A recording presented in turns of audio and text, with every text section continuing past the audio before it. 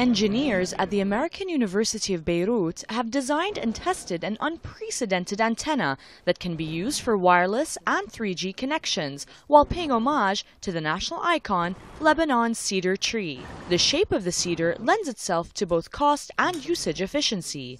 Built-in wireless antennas are conventionally rectangular or circular, but the cedar shape is fashioned on a fractal design. Fractal antenna performance is achieved by the geometry of the conductor instead of the interaction of several parts. Mohammed al-Husseini received his PhD while working on this project. If we can look at the cedar antenna, we have a triangle and we have another triangle and another triangle, and the shape keeps repeating itself. So what does it mean in antenna engineering? It means we can use this antenna to operate at multiple frequencies, and this is our goal. So the symbolism of the cedar and then the fractal shape of the cedar. He added that the frequency of the antenna could be manipulated by a switch, facilitating the connectivity of wireless devices such as the mobile phone. The switch is either on or off. When we change the state, this frequency moves from one part to another part. So this corresponds to another case of the same antenna, so the switches are different. Okay. And as you can see, the frequency shifted.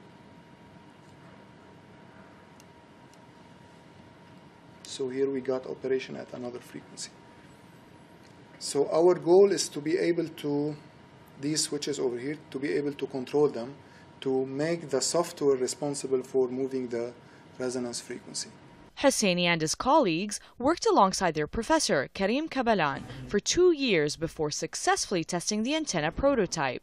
The antenna, made from copper, cost $6 to make, but it would be reduced to just a few cents once it's mass-produced.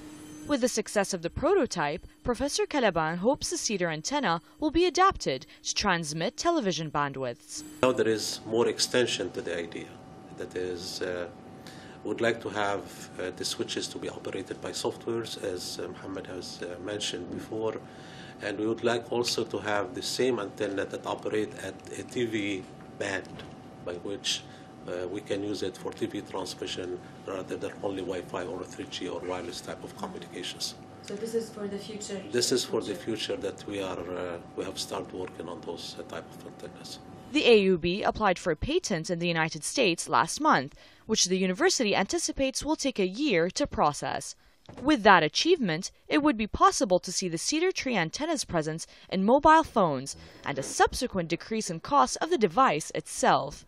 Noura Faraj, العربية.